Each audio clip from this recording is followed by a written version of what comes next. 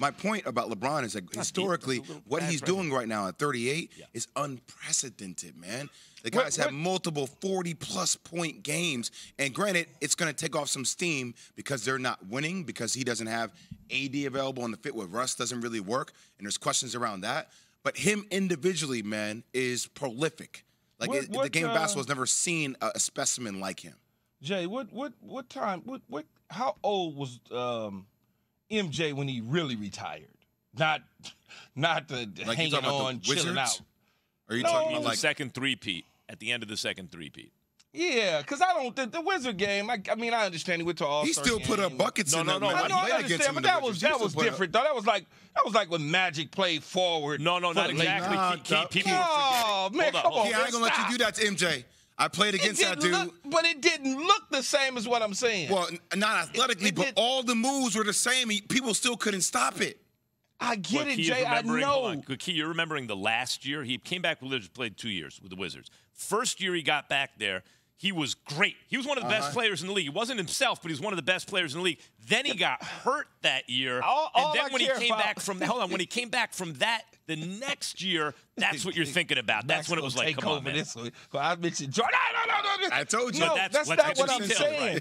What I'm asking you is, the Wizards was cool. Yeah. But let's not fool each other. Right. It's not the same. I'm talking about when he retired after it was all done in Chicago. 2003. How old was he? How old? You know the age. That's why I was asking the age, not year. 35, maybe. Yeah, I don't know the exact age, but I know it was 2003. So he was 34 years old when he retired from the Bulls. Yeah, and so there's that, and then. So who knows, 90, man? Hey Jay, 98. Who knows if LeBron's 38? If he had continued to play through. If he'd have continued to play through, who knows? Yeah, but some guys are built for longevity different than others. Like Jordan retired after the first three-peat, retired after the second three-peat. You know, and you just look at him physically. He's not. No, but Max, when you push through, and you know this is what you want to do, like LeBron, you train a certain way, you do certain things as professional athletes. You don't chill out. MJ chilling. He's smoking cigars. He retired a little bit, trying to figure out what he's going to do with his portfolio for a minute. He gets bored. Maybe I'm going to do some tequila over here. Maybe I'm going to do – and then he comes back and plays. It's different than pushing straight through. No, you know, it's like Tom Brady. If Tom Brady retires, it comes back 3 years later, what you think he's going to look like? Yeah, but it is like when you I know you've seen it up close in person, Key, like when you're next to Bron, but like when you're standing next to the cat and you're like, yo, you 6'9", 250. Yeah, big. Like, by the way, that's the size of Karl Malone. Yeah. To put into perspective for people, when you used to see Karl Malone back in the day standing next to MJ, who's known as like the biggest dude in the league, who wasn't a center. That's a guard. Yeah. That's Bron as a guard. That's right. So you see that dude as a freight train, still piping it on cats in traffic like he did against the Grizzlies. It's a different type of athleticism. Karl Malone had his T-shirt tucked in some jeans, man. Miss me. It's a little different. Look, Jay, miss me. You said man. I ain't talking about Malone. Like, you got it. You go ahead and have your Shannon Sharp with Karl Malone. I ain't doing that. He had his I ain't messing with that dude, man. He's different. Looks like into his jeans. Looks he like had the Wranglers on too, Key. And with the big old belt buckle. Oh God. Looks like LeBron's going to pass Kareem in the next 2 weeks. 200 points. Yeah, 200 weeks, points, something like that. Lakers, meantime, 22-26. They're in 13th place in the West. They had a chance to pick up a game on a team that's 2 games ahead, but 6 spots in the playoff rankings, and now the Lakers fall another game. All right. According to Dave McMenamin, I mentioned Anthony Davis before. He's going to return tonight against the Spurs, barring any setbacks. Is he returning tonight? Mm-hmm. The Lakers have gone 11-10 since AD went down. That's actually good news for them, I think. If you can keep your head, you could tread water, keep your head just above 500, and then you get your second-best player back, or basically 1A. That's good news for the Lakers. Are we done believing Ben Simmons will be a star in this league? Can I address something before we get into whether Ben Simmons will be a star or not? Yeah. I really, and I know it's easy, like as a fan, you can sit there and say he's stealing money. Like, I get it. He's underperforming, drastically underperforming. But like when you refer to a dude by saying he's stealing money, ski mask and all, we're comparing him to bank robbers now? Like that's... Well, wait, are you being a little sensitive about that? Yeah, right I now, am being sensitive because that's coming from an athlete. That's coming from an athlete that I know has been in a position before, if you want me to keep it a buck, that JWill's underperformed too, now to a degree, or some of his contracts. So I'm just being real about it. Like it's like I just get frustrated when there's not sensitivity levels when it's coming from our own. But I wonder if, like, if it's coming, Jalen. Hold on, Max. If it's coming from you, or if it's coming from Stephen A. Smith, I get it. I understand. But when it's coming from one of our own, like when they haven't performed at an ultimate high level and they've gotten rewarded deals here and there, we've seen it. I mean, we get Jalen on the show to talk about this. Jalen's my dude. But so I'll bet you. My guess is this: if you ask Jalen, "Hey, you ever steal money?" He'd be like, "Yeah, I stole money. Here's when." Right? In other words, there are some people who are sensitive to that. And there are other people who might say, I apply that to other people because I would apply it to myself too, and I believe that Jalen Rose fits into that category. In other words, whether or not he would ever say he did steal money, he's a type of dude where, yeah, man, I could tell the truth about myself, so I could tell the truth about other people. You know what I mean? I'm more with Jay on this one. The choice of words, that matters, I think, to both myself and Jay. He is underperforming. He's not playing at the level. You talked about, is he ever going to be that guy in the NBA? That's a different conversation. But, you know, stealing money to do, work hard, whether he's performing at a all-time high or not, he's working hard. But guys, he's in the room. I'll hear you guys all, like, you know, when a dude gets paid a certain contract, whatever, and then a certain attitude prevails, you got, you know, people, real talk, they'll be like, come on, man, dude's stealing money. And, no, of course. Yeah. But Max, even stealing money, okay, ski mask and all, like it's just a different level. I hear how you're trying to rationalize it. I'm just going to tell you how that is reflective sometimes when you hear that in the locker room. Because Ben Simmons is still one hell of a defensive player. Yeah. He may not be able to score the bucket at all. He needs to be more aggressive. So they paying him for so essentially they paying him for defense.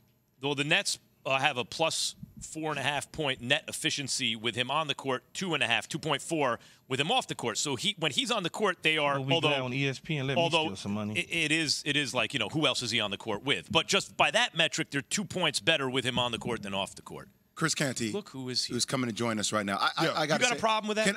Can I just explain it to you real quick? Yeah. I want Jay because I'm gonna tie it into sometimes how I feel like in this past like 5-6 years, some of the things I've heard, people, shut up, play basketball, things of this sort, right? Yeah.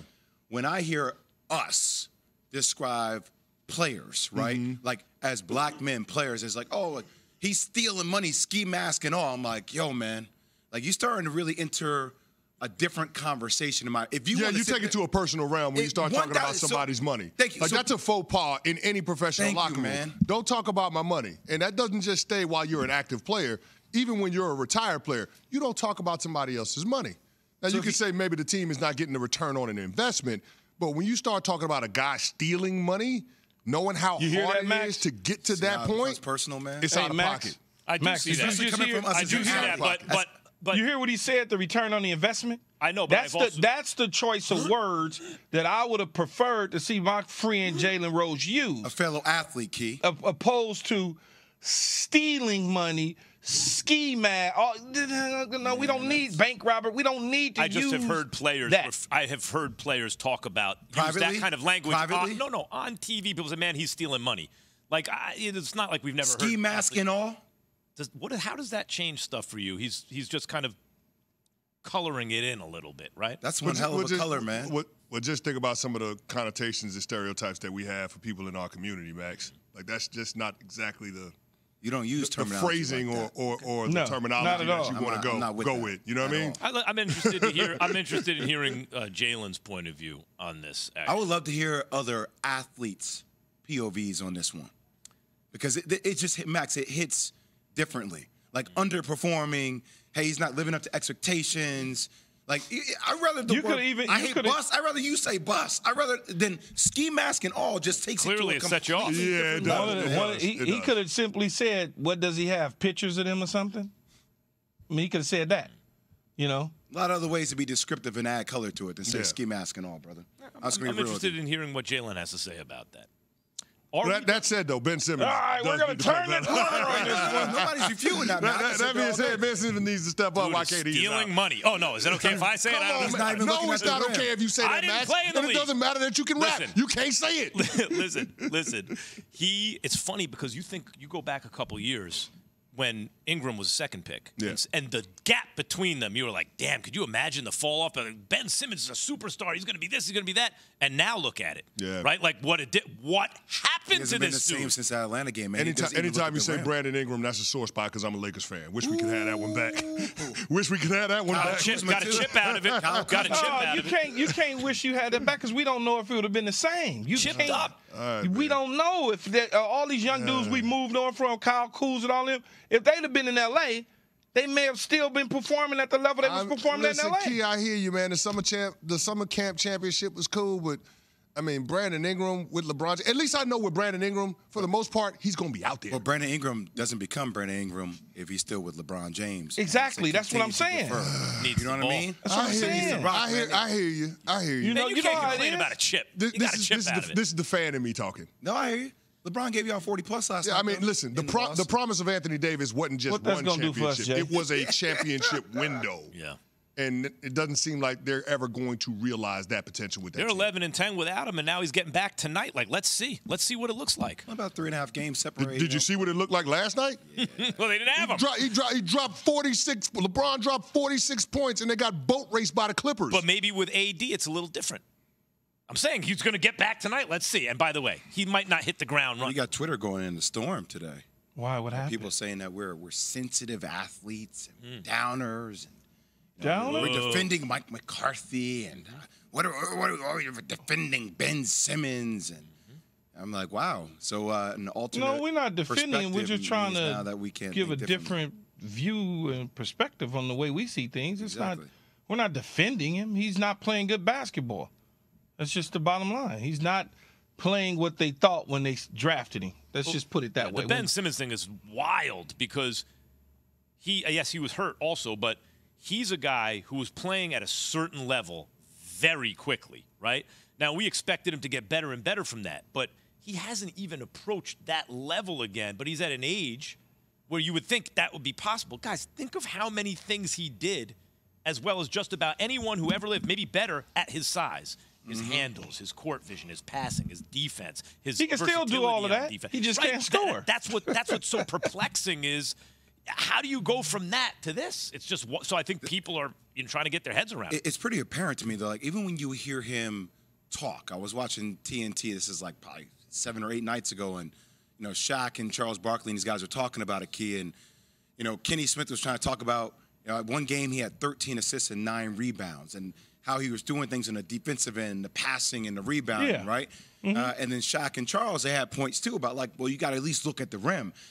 There feels to be some block to me for Ben Simmons offensively. And I don't know what that is. What if he just says, that's all I want to do is I want to do exactly what I'm doing. I don't want to look at the rim. I just want to play defense.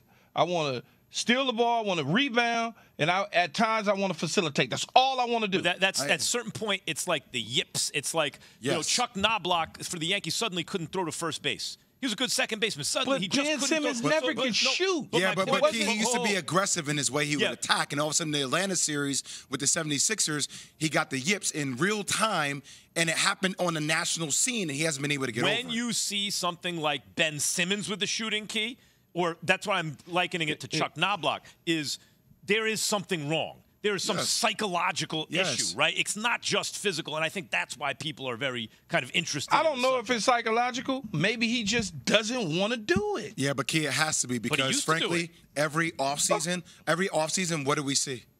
We see, like, from somebody who pays attention to social media, you see all the Ben Simmons highlights. Him shooting that thing, like, well, damn, he's shooting it, working out with his trainer, shooting the lights out, pickup games, shooting fadeaways. Yeah, but when the lights turn on and you're in front of 30,000 people, that's what I'm saying. That's what we're saying. I'm good. I don't want to do it.